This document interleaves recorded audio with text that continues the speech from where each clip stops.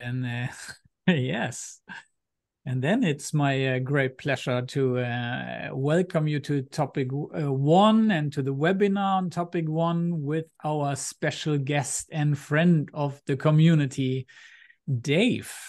Hi, Hello. Dave. Hello. Yeah, Well, I don't know how I stopped counting really, but it's not the first time you're with us. no, we've done this before, which is Yes, delightful. and we're Um, very glad that you keep on joining. It's highly yeah, appreciated.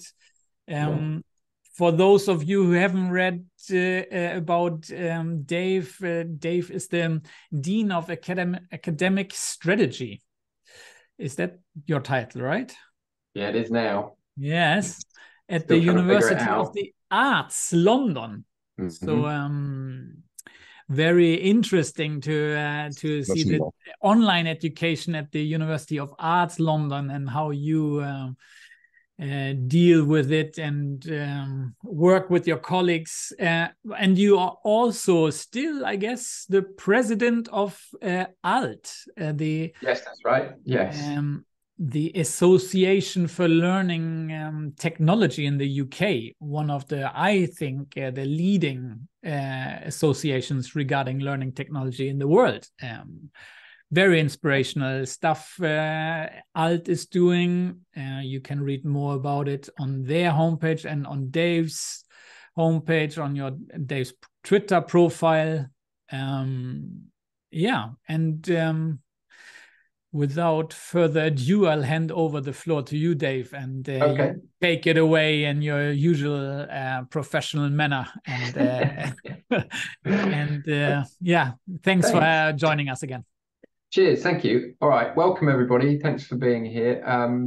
So we've got an hour, which is plenty of time. Uh, just to say right at the start, I really, I welcome people putting comments or thoughts or reflections in the text chat as I'm going. I'll keep an eye on it. It's one of the advantages of this kind of space there can be a conversation going there. So I really welcome people's thoughts as we're going along. Yeah, and you'll keep an eye on that as well. So in the session, I'm going to set up some ideas, and then we're all going to do the visitor and resident mapping activity. So there's a thing to do. I suggest that Philip doesn't do it because he's driving. That would be dangerous. But it's nice to, it's good that you can still be here, even though you're also moving around. I like that. Um, but I will explain how you might have seen it, you might not have seen it, but I'll go through the process before we get to it.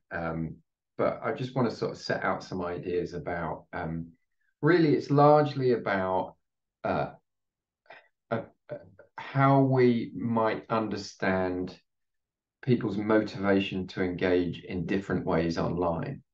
So different people are going to engage in different ways for different things.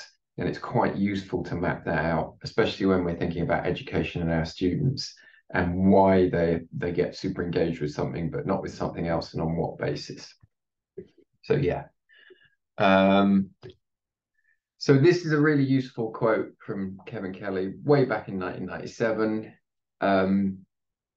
And you could argue that that's the point of the web. We're now engaged in a grand scheme to augment, amplify, enhance, and extend the relationships and communications between all beings and all objects. Now, I'd argue that actually that's exactly what's happened in the intervening, however long it is, 26 years, and that we're still going down that line, but essentially everything's connected to everything else, even people's washing machines and fridges to a certain extent. And that's huge. And what that's done is it's created this massive networked environment that we all exist in to a greater or lesser extent a lot of the time. Whether we're actively participating or not, we're probably still connected. And so that's created very, very quickly over the last 30 years or so a completely, utterly different environment that education actually exists within. And I guess I'd argue that in some cases, we've adapted education to account for that. In other places, we haven't. I think sometimes, and I use this phrase very gently, there's a bit of a culture war around that of, you know, actually sometimes in the UK where education does adapt to that environment, then there are more conservative voices that will say, well, that's not real education. You know, it's like an extension of the, you know, you shouldn't use a calculator or you shouldn't look at Wikipedia, you know, and this year's one is, you know, what do we do about AI? You know, there's always something, right, that is in that tension between this sort of networked way of thinking about learning and more traditional, perhaps slightly more hierarchical ways of learning. So it's fascinating. Dave, Yeah. just quickly, you have usually have some slides and you have them up there, I think. Oh, that's exciting. Yes, because you know what I've done is I've done everything except for share my screen. Exactly. So because yeah, that's funny. So I there wasn't anything particularly fascinating apart from that quote so far. So you've not missed anything. Um, so I've got a second screen, which is why I'll be looking off this way. But I can get that just allows me to keep an eye If on you it. just skip back to that slide, then people on the recording have it as well. Yeah, perfect. Maybe you can even share your slides afterwards. But that's the quote. It's a good one. yes, I mean, yeah, a lot of what Kevin Kelly said back in the day, he was on track with. I mean, I guess it doesn't seem that big a deal, that quote now, but in 1997, you'd have been going, oh, crazy techno guy, right? So Kevin Kelly also did another thing called the Internet Mapping Project, and I think this is a good way of kind of setting up our brains for what we're about to do. So he just did a very simple thing because it's about perceptions of the digital environment. Okay. So we all one of the tough things about the networked and the digital environment is obviously unlike the physical environment, we don't really have a shared understanding of it. It's quite abstract. And so when we talk about the web to a group of students or a group of colleagues, we're all kind of imagining different things. We've all got a different model of that in our mind. And this project, with that very simple draw a map of the internet and indicate your home, it's a good thing to do with students, actually. You get very, very different answers. This is a 12-year-old, largely sort of wires and computers model. This is a more kind of squirrely model of like, what do you think the internet is, right? With little blocks on it, little red one down in the bottom left, that's probably their home. This one I quite like. I interpret as a kind of information-based model, like there's just tons of stuff that's squeezing through a laptop, I don't know, and going out the other side. And then this one where, you know, their perception of the internet is just people just floating around. So, you know, I think that's fascinating because the people that we work with or the students that we teach, they're going to have that whole range of perceptions depending on who they are. And certainly this perception of the web is a relatively modern one, but it's interesting. This is from a 39-year-old. So this, you know, this version, wires and computers, and this version, just a cloud of smiley people. This was done way before you know, social media got really toxic. That's why they're smiley people. I think if they drew it now, it would just be lots of sad people. But you know, they're both correct answers, aren't they? So I think this is why it's useful to, when we're teaching or when we're thinking about digital forms of education, yeah, exactly, or angry ones, it's useful to sort of facilitate a discussion whereby people's perceptions of what they think the digital environment is and what they think the value of it is or where they think the pitfalls are. That's a useful discussion to sort of facilitate because it's not a neutral environment. It's a highly politicized environment and everybody's got different assumptions about what the point is and what good practice looks like. So a little bit of sort of educational theory before we get to the mapping. I find this a really useful, I mean, it's from 2010, but I find it a really useful diagram, this one. It's got a sort of Bloom's taxonomy kind of vibe to it, but actually it's also got arrows going around it. And the reason I like it is because it stacks up to practices and then to identity. Identity is right at the top. I think certainly if you're in any education, but especially with higher education, it's a process of, it's about identity, isn't it? I think most of us would agree that if our students leave our institution the same person they were when they arrived, then perhaps you know, we failed in what we're doing. And I've always found it useful to think in terms of identity. So whenever anything weird happens or people are upset or something appears to be controversial in my institution, you can almost always trace it back to people feeling threatened in their identity. You know, it's expressed in terms of work, but actually it's about identity. We have, academics, we have specialist technicians, we have people in all kinds of roles. Now, I'm going to be talking about the top bit of the triangle, practices and identity. But one of the reasons I like this diagram is because it allows me to sort of say access and awareness and skills are fundamental, right? If you can't get on the Wi-Fi, you're not going to be thinking about your digital identity because you can't get on the Wi-Fi. So it does sort of rest on these things. But it's not as simple as just a ladder. It's not like you climb up this ladder and then all you're doing is identity work. You're actually running up and down this ladder all the time. Every time you encounter something new, you have to learn something new. You're sort of starting somewhere near the bottom and moving upwards, you'd hope. So I find that quite, that's kind of what's in the background educationally for me. I'm just going to wave at generative AI for a split second because then it's out there and we're done with it, right? As I mentioned before, I think for me, the question with that, and theoretically, we should be seeing some generative AI appearing on people's maps, right? But for me, it's another technology that we have to figure out how to incorporate it into larger processes. So the same as any other new tech.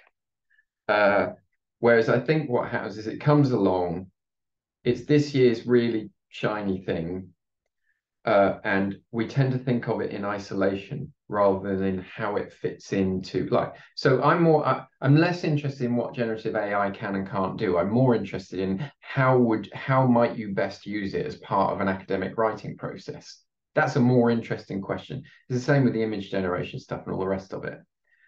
So the students at UAL, they'll use all kinds of technologies in all kinds of creative processes. And really what we're interested in is can they reflect on how they've incorporated it into a creative process rather than what did you come up with at the end, right? So critical self-reflection. So that's where we are.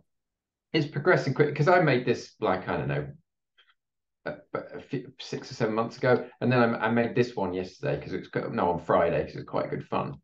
The point isn't how good it's getting. The point is, how might we use it? Do you see what I mean? Because maybe I'm just getting a bit old, and so I get grumpy about this. Every time a new technology comes along, the debate is always polarized into this technology is going to kill us, this technology is going to save us, right?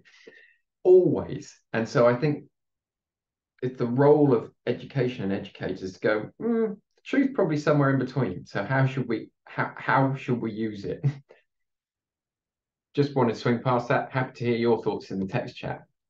So I'm going to tee up the kind of mapping process, and then we're going to do it. So this is the bit that's worth paying attention to because I'm going to ask you to do a thing, right? Yeah, exactly. How does it impact on metacognition? That's a good question. I would argue you're going to need to run a pretty hefty research project if you're actually going to answer that question. Ain't nobody answering that question off the top of their head, right? Apart from, various journalists and media outlets. Actually, that sort of relates to the digital natives thing, which is where a guy called Mark Prensky, about the turn of the century, and by the way, depending on how old you are, that means 2000, not 1900. I've finally shifted to the turn of the century, meaning 2000 now. He proposed this idea that some people are digital natives, some people are digital immigrants. And roughly speaking, you might have heard of it before. It was if at the point you're young, there's digital technology around you and it's just part of the fabric of the world, then you're going to be native to that technology because it's not new. It's not something you encounter once you've sort of formed your identity. But if you're a bit older, and the technology appears when you're a little bit older, then you're going to have to, you're kind of an immigrant into that technology because it wasn't part of the fabric of your world. I'm actually expressing it in a slightly more sophisticated way than he did. This is sort of interpretation of it. what it became known as is old people don't understand technology, but young people do. So that means we don't have to teach them about how to engage with the web and stuff because they're better at it than us. And what it did was it confused, I'm not sure if it confused ownership with capability. I think we often do that in universities. So we see students arriving with phones that are nicer than ours, and we sometimes accidentally think that that means their digital practices are more sophisticated than ours, or that they know how to, you know, do good desk research. It's weird the way that plays out. I think we've largely got past that now, but everybody loves a generation gap. And whilst digital natives and digital immigrants idea was useful at the time, it actually became quite divisive. And in higher education, as I say, it almost became an excuse to not talk to our students about the digital environment, because there was this, well, they know it better than us, so we're the problem, we're the dinosaurs. And it's just not true. New digital technology is coming along all the time. We're all digital immigrants on that basis, right? So I had a sort of on-stage debate with Prensky a few years ago, and I found it really annoying because he you know, don't want to disrespect the guy, but all of his comments were off the back of him making an assumption about what higher education was and then going from there. So it was quite a difficult discussion because he'd say something and I just literally have to go, yeah, but that isn't what higher education is. So what you're saying about it isn't true. And he was largely coming from a kind of Russell Group in the UK, Ivy League sort of, this is what higher education is, but actually certainly in the UK, most of it's very different to that. Anyway, so we developed this workshop around, this is what I'm going to go into. We're going to do a little bit of this workshop, and it's based around the visitor resident idea. I will explain it very briefly, because I don't know how many people will have watched the video and all the rest of it. But instead of saying native and immigrant, and instead of that becoming generational, and as we're saying about metacognition, there's a load of stuff about in the future, young people are going to have bigger thumbs than everybody else because they'll be typing on their phone all the time, or their brains are going to be utterly wired differently. And it was just all the normal generational nonsense. You know, when I was a teenager, I was accused that my attention span is going to be terrible because I watched too much MTV. Do you know what I mean? It was all the same things, but just attached to a different piece of technology. So I proposed this idea of visitor and resident, and the key thing is that it's about their motivations to engage. They are not types of people. So what I'm going to do, and it's a continuum, it's a smooth scale. I'm just going to explain either end of the continuum. And then we're going to use it to draw our own visitor and resident maps. So at the visitor end of the continuum, one way of thinking about it as a metaphor is that you're thinking of the web as like an untidy toolbox. You decide you want to do something, might be like online banking, booking a holiday, something like that. And you rummage around in the toolbox of the web, you find the thing you need, you use it, and then you close the lid of the toolbox and you go and do something else. You're kind of visiting, you're doing something quite instrumental, quite specific. The key thing is you're not leaving a social trace. You'll leave a data trace, but you're not leaving a trace of yourself on the surface of the internet for other people to see, right? And so there's some examples there. In resident mode, you're imagining, you won't be doing this directly, but in essence, the web becomes a series of spaces or places. And your motivation to go online is to either express your identity or connect with other people in some way. These are the predominant modes of engagement online, or at least this is a good way of thinking about it. And the important thing with resident mode is you're going to have some kind of digital identity because what you're doing is attached to you. Now, it might be an alternative, it might be a made-up identity, it might be like a role play, it might be an alt identity, whatever it might be, but you will have an identity. So there's some examples in there. But it's not necessarily attached to a particular type of technology. You could be really resident in email. We've all got, colleagues, you might do this yourself, where the main place they kind of hang out as a person is in email.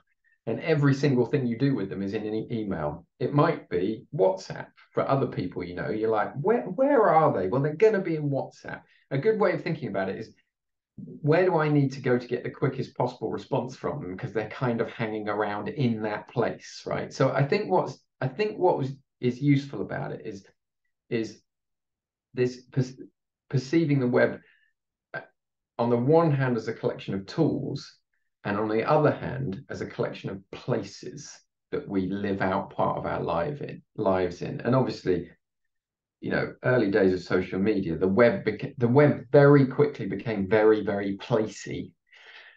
And at that point in time, you know, a whole load of people piled in, because people are interested in people, right? So one of my favorite little quotes, and I don't know where it comes from, I think it was just a friend of mine, said, we're not addicted to our phones, we're addicted to people. You know, we're social animals, and that's why the web looks like it does. Yeah, that can be in resident mode. Absolutely, Maria. If your students know that that's where they can find you, then as a person, then in a way, your practice in that platform has made that platform into a place. It's like a social model of place in that sense. But it's worth bringing that up. So in the middle of the continuum, there's all this activity that happens online, a bit like what we're doing now. It's somewhat residency. You know, I can see people text chatting.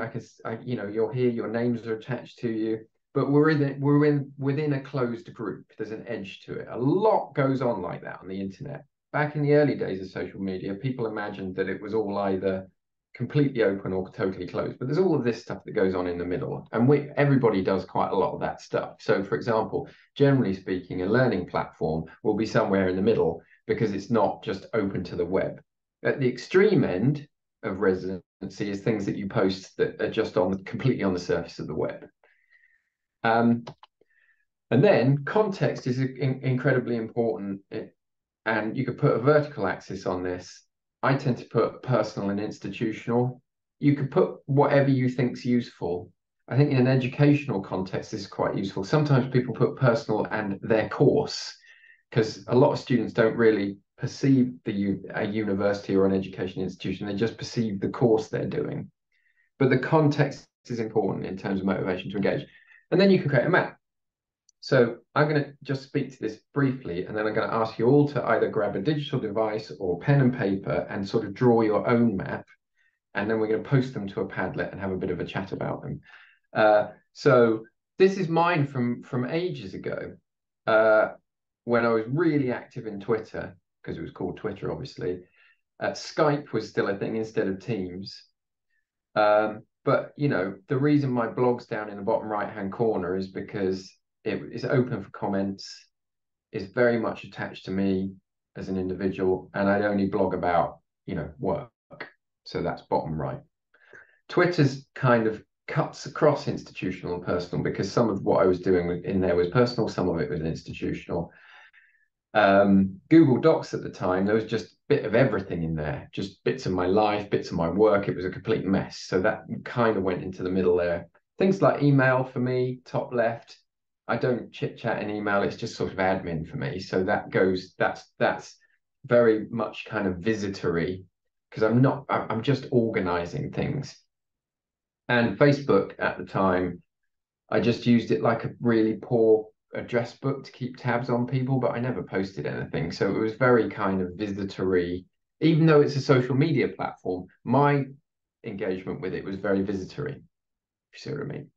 So importantly, as I was saying about email, the platform doesn't always mandate a mode of behavior. I think sometimes we've imagined that historically, and that's really tripped us up.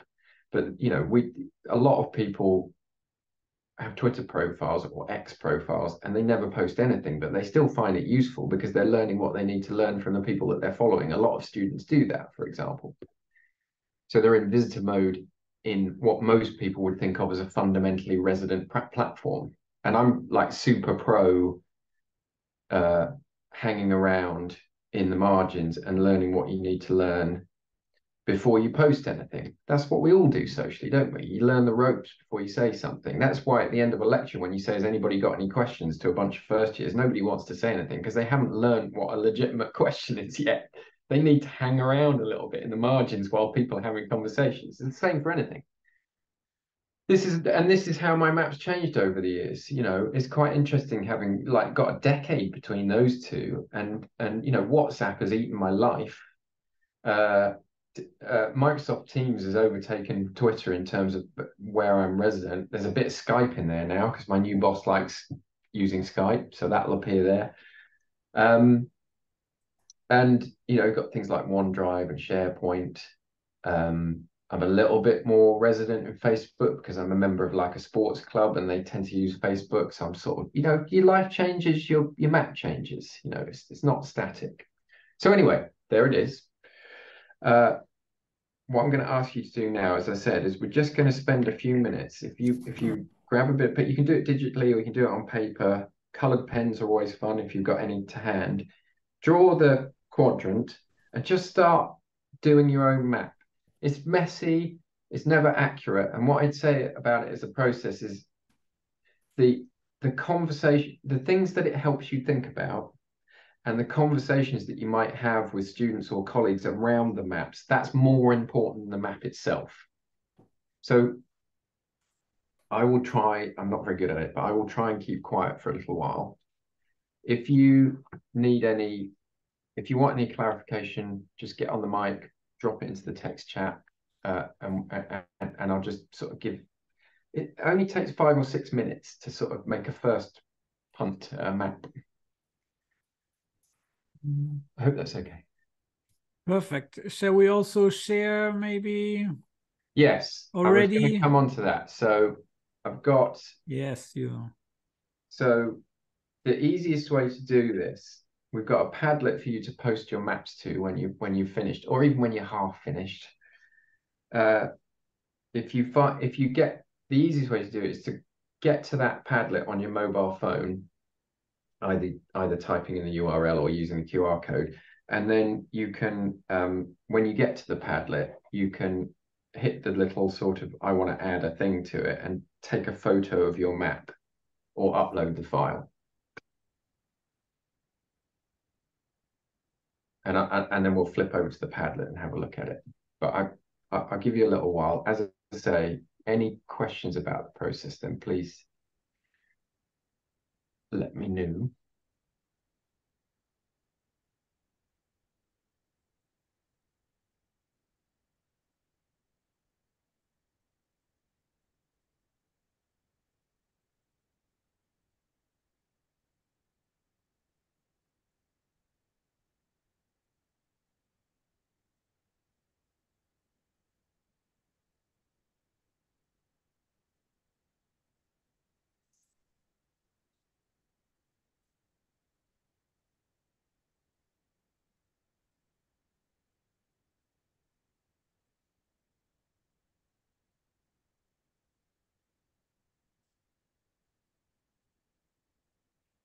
Fascinating. If you watch that. Oh no, it's back again. The recording? Yeah. Yeah, I paused it for a second and then do you get a message or? Yeah, it spoke to me. Oh.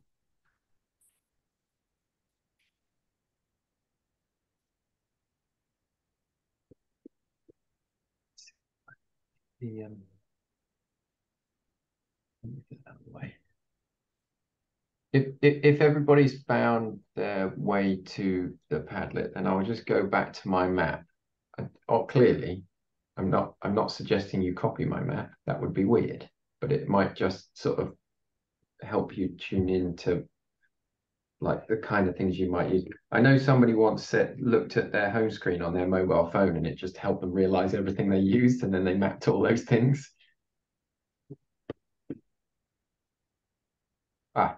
Yeah, back to the QR code. Yeah.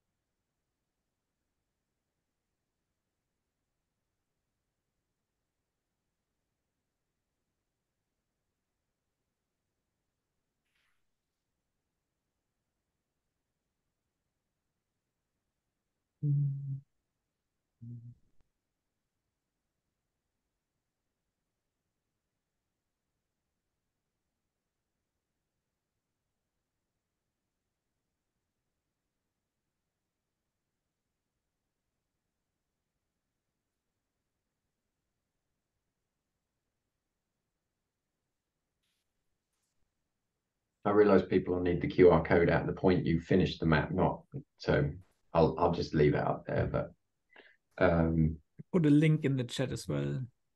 Okay. It should lead to the same Padlet. Yeah, will do. Yeah. Yeah.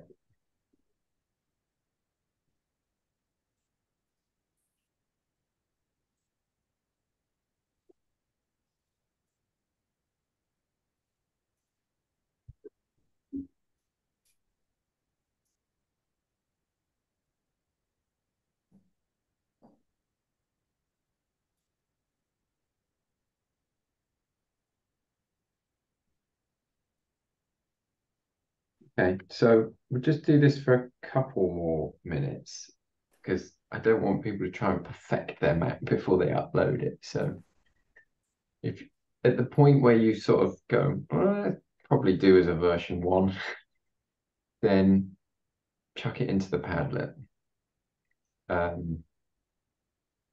What happens to everybody doing this is the moment that you posted it, you remember 15 different things. You see other people's maps. You go, oh yeah, of course there's that, and I forgot to map this, and nobody ever puts Netflix on the maps, even though that's a web-based thing. Do you know what I mean? It's just like so. Yeah. I mean, I feel like I'm prejudicing the situation slightly, but I'll be, be interested to see if anybody's got like Midjourney or Stable Diffusion on there or ChatGPT.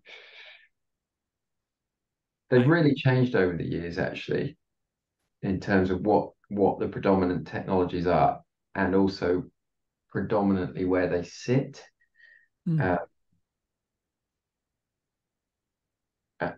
I do think there is, I'm very wary of generational thinking, but I do think each generation likes to find its way into, well, basically, nobody wants to be in the same social media platform as their with their parents, and so that that generates these new platforms and these different swings. I have this with my kids now. Yeah, absolutely. So I think the crossover one is WhatsApp, because that seems to be the place where you manage cross-generational things like, can I have a lift, or what's going on with that, or where are you? True. Okay, so I think there's a bit of activity in Padlet. I can see it thinking about something at the top. Yeah. I think when you get to the Padlet, you can either just tap anywhere. You can press the green button on the bottom right, and it'll just say, what do you want to chuck in here, and you can throw it an image. There we go. That's Z's map. See? Excellent.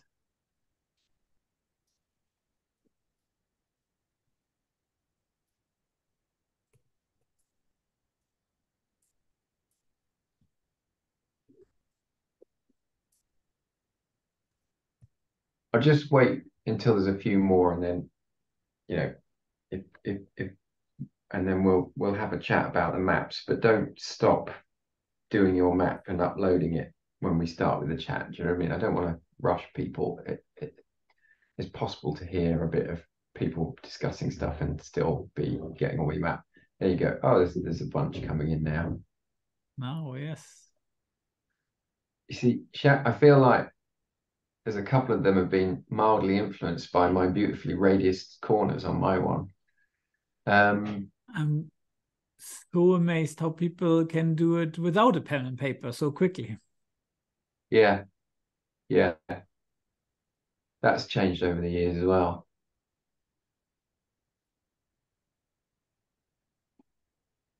I mean, obviously, this is something that you can do face to face as much as online. And when we do it face to face, we will sort of break out the A3 paper and the big colourful pens and all the rest of it. I got a theory that A4 paper just feels bureaucratic, just that size of paper. As soon as you give somebody an A3 piece of paper, they get really creative. They're like, yeah, crawling all over it. Interesting. Yeah, that's my theory. If you give Yeah. somebody a lined bit of A4 paper, but even Oh, blank A4 paper, you're like, oh, that's just the stuff that comes out the printer. then people take out their rulers. Yeah, I don't know, maybe. Okay, this is brilliant. There's loads of stuff in here now. So what I'm going to do, just while people are sort of carrying on finishing and post, and the useful thing about this is obviously within ONL as a course, I think there's a blog post where you reflect on why your map is the shape it is a really valuable thing, but it's just an object that you can go back to. But what you're seeing here is kind of the shape of each other's sort of online engagement in a way that's really difficult to figure out just by chatting. So I'm just going to pick one. I'm picking this one because it's in front of me. It's done in PowerPoint. Got to respect that. Now I'm going to guess that this person, if it's done in PowerPoint, teaches in a relatively science, technology, engineering, and math subject, but I might be wrong. Anyway, if this is your map and you're happy to have a chat about it, then then can you get on the mic and say hi, and we'll just sort of talk it through for a second. If you don't want to, that's fine. We'll just move on. So whose is Hi, this? that's my Hello, map. Hi. hello. Hi, can you hear me? Yeah, I can. And what? Sorry, I don't know your name, and I can't see it on in Zoom. Can call me DJ. Ah, hello, DJ. Okay. Nice to meet you. So let's have. So do you want to just talk through your map a little bit? I see you've got Telegram there. Is that your Yeah. sort of main way of keeping in touch with people then?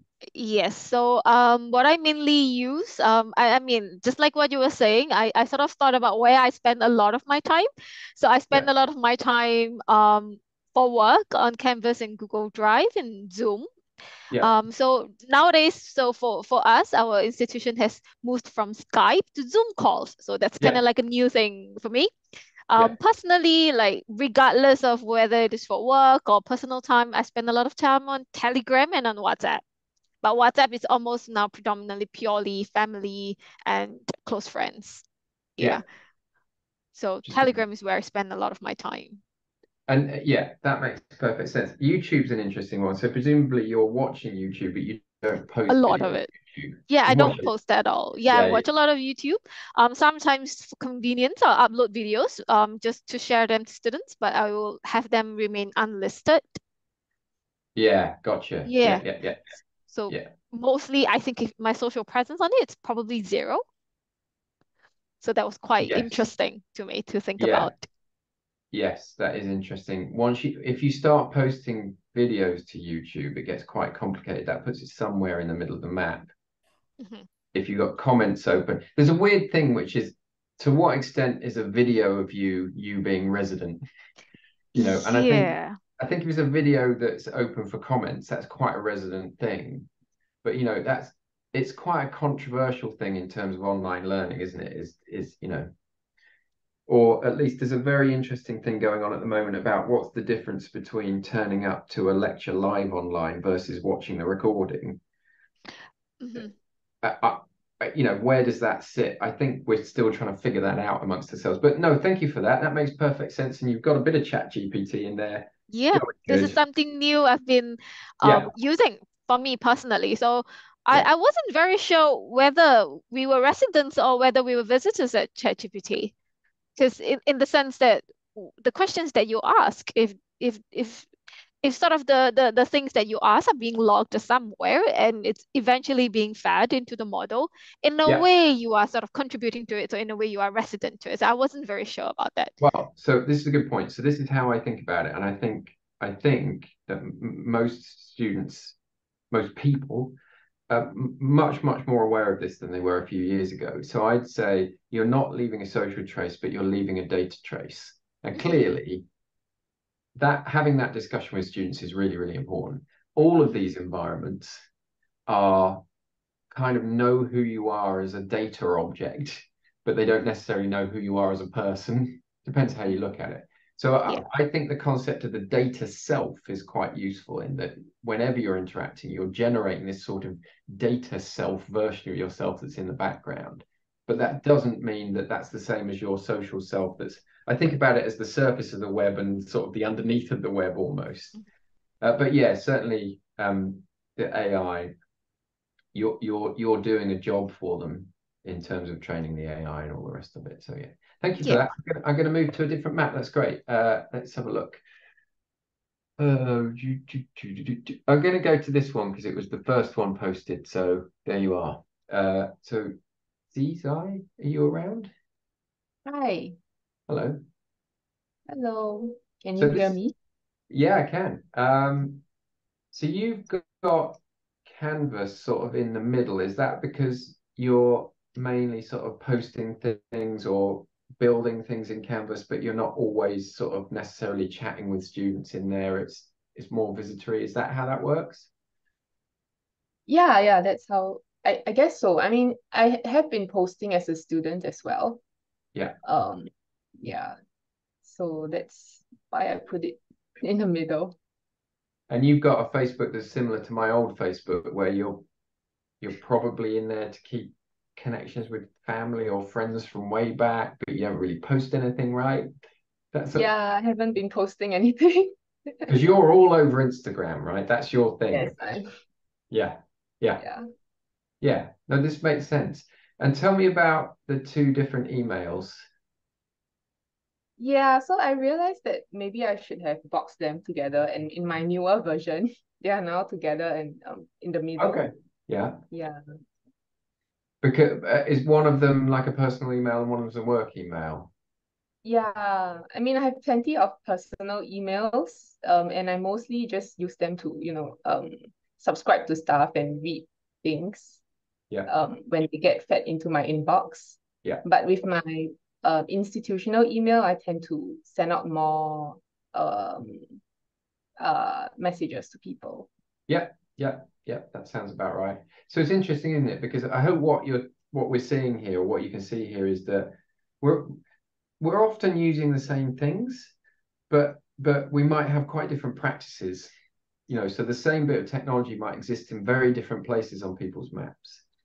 So if you say to someone, we're all going to use WhatsApp, you haven't really described anything particularly. You've just made a massive assumption about how people think about it and how they might engage. So certainly when we're working with students, we have to describe the value of the practice at least as much as we name a technology, because naming a technology isn't really describing a practice. So expectations of how we connect on what, but I mean, we've all been in this situation, where we just get messages from students day and night, because the expectation, unless you say this is not going to be 24/7, then the expectation is 24/7, because the web kind of generates that, and all of these kind of things are in here. Thank you for that. That's brilliant. I'm going to do one more map, and then we'll move on. Please don't be disappointed either if I've chosen your map or if I haven't chosen your map. Let's have a look. I'm going to go for this one because it's kind of looks like it might be on a whiteboard, and I respect that. Look at that. Hi, I'm Emily. Yeah, it is on a whiteboard because I had one to hand.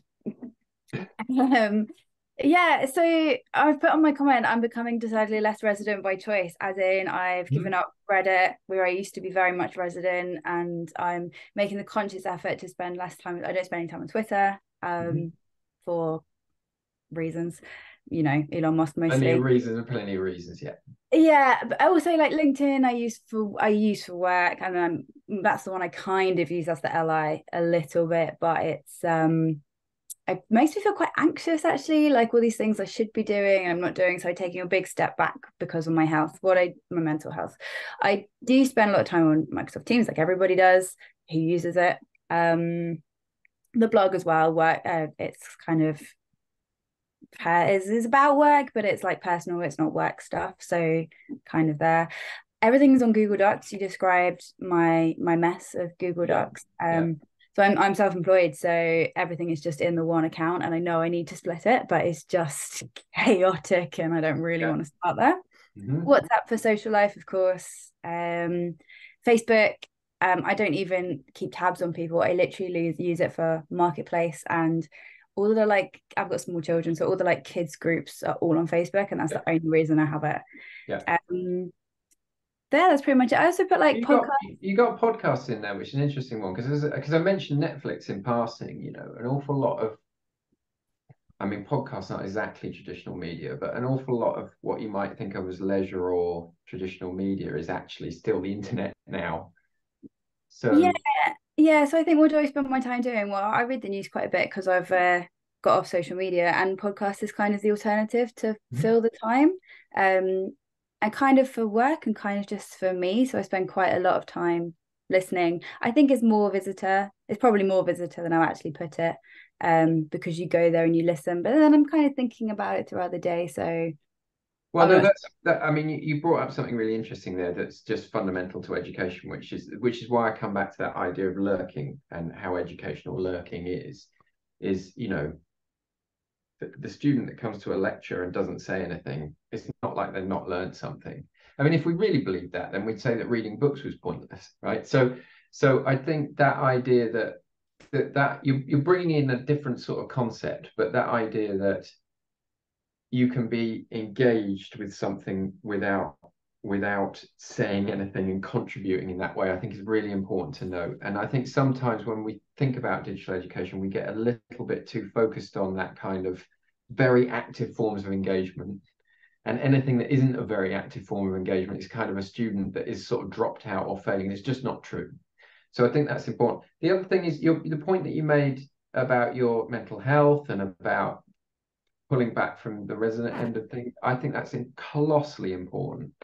And I think it's really useful to think about that with the students as well. So for me, one of the most important things about the maps is that it helps us to review which bits of our digital life we feel we're in control in and which bits we feel we're being pushed around by and we're actually not happy with.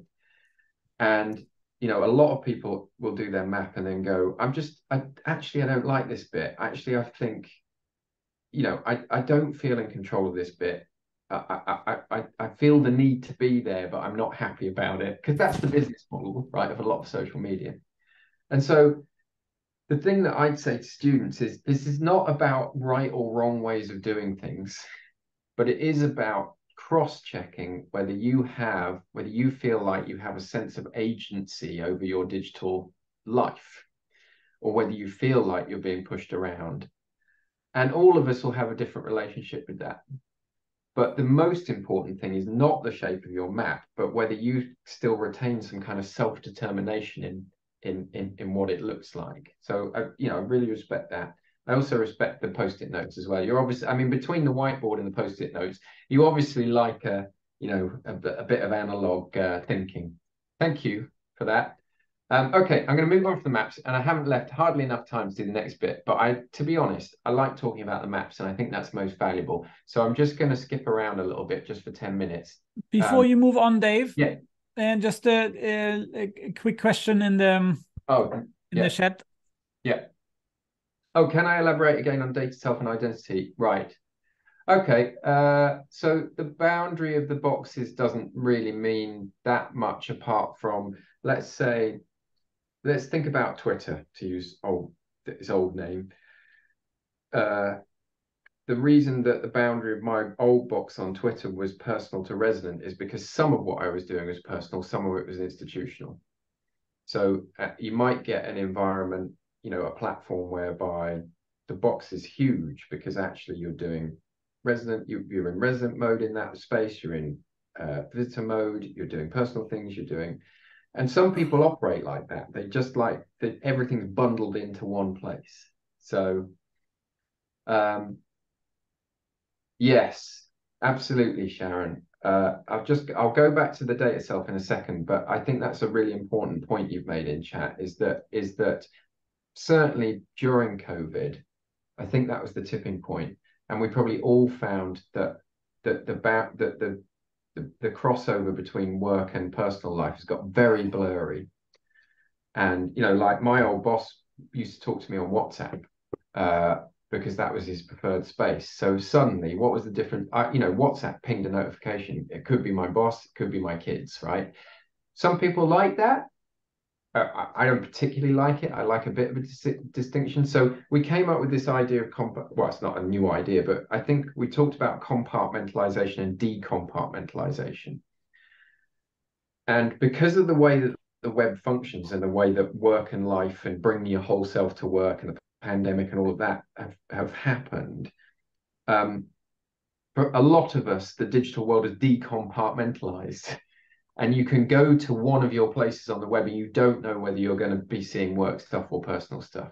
And that can be really bad, right? It's a hard thing to manage. It's a brand new thing in terms of the way that civilization works. It was not that long ago, you'd have to go to work to do work because literally the paper that you needed to look at was in a filing cabinet. Didn't look, and when you left work, you couldn't really take that much work home with you. So all that means is that for us, and in terms of a digital literacy for our students around well-being as well, we have to be very, very disciplined about how we manage that aspect of our lives, because we can spend the whole day at work being social and the whole evening doing work. There are massive upsides to that. I like flexible working, but there are as that decompartmentalization started happening, I think we just discovered that we're not very good at managing our own work-life balance unless it's controlled geographically. So I think that's a really important area. The data self and identity is quite a complex one, but every time you're putting something into a platform, behind the scenes, that is constructing a kind of data version of who you are. What kind of products might you like? Where do you like going on holiday? Who do you bank with? And the more we interact online, the more detailed that data self becomes. And then the web can reflect things back at you that it thinks you're going to be interested in. It's nowhere near as sophisticated as people claim, but the point is there's a data version of you, like a mirrored version of you that's being constructed, and there's a social version of you. It's just the bit that I don't like about it is that you can't see your data self. You can't get a hold of it because it's too much of commercial interest, and that doesn't seem right. And often it doesn't allow you to move on. So if you're in a point in your life where your identity is constantly shifting, like a lot of our students would be, then maybe their data self really lags behind, or whatever it might be. Right, I'm gonna move back to the slides, and I'm gonna absolutely whiz through just a few points, but I'm not going to go into any kind of detail because we're kind of running out of time. But I did that deliberately; it wasn't an accident, and we have had the discussion. So there you go. So I mentioned it before. It's useful to think in terms of hierarchy and network in terms of education, in terms of a lot of things.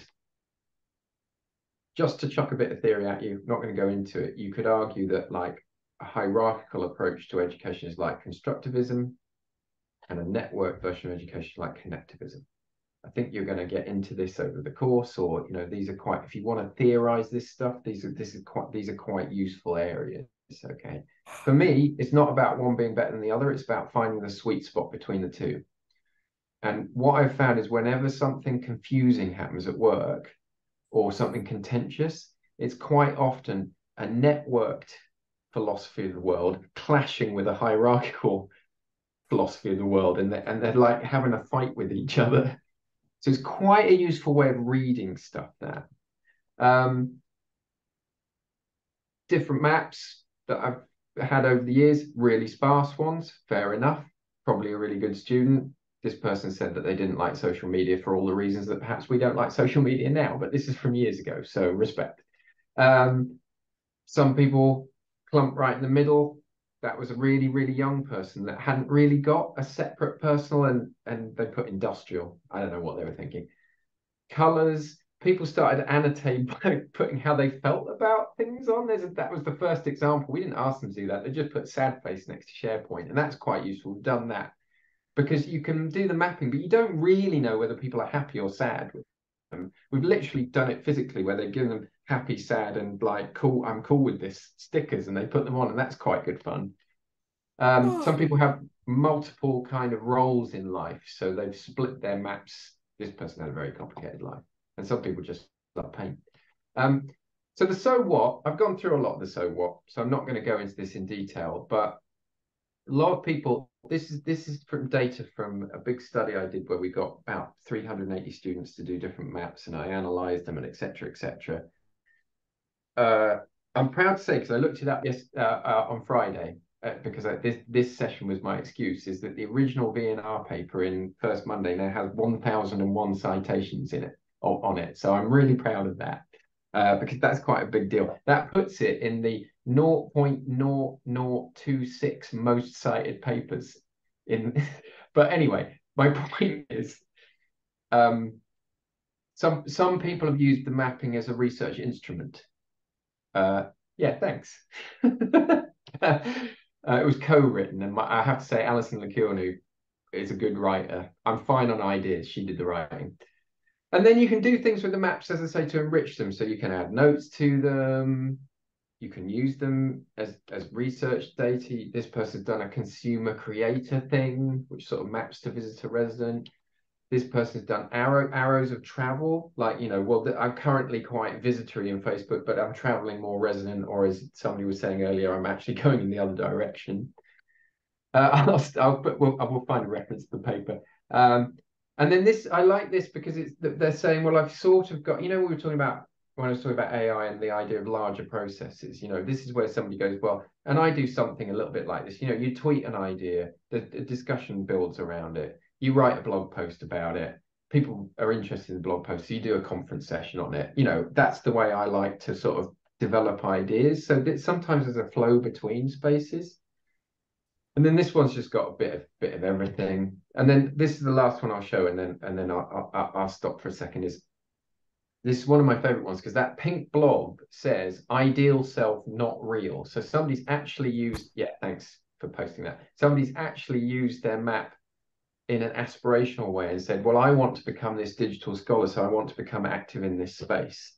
So I'm going to finish with this quote, which is probably one of my all-time favorite quotes about education, from George Siemens. Now that knowledge and networks are abundant, the whole point of the network, and not scarce, the emphasis should be on connections. So we teachers are the arbiter of connections. I just think that's a really fascinating kind of connectivist.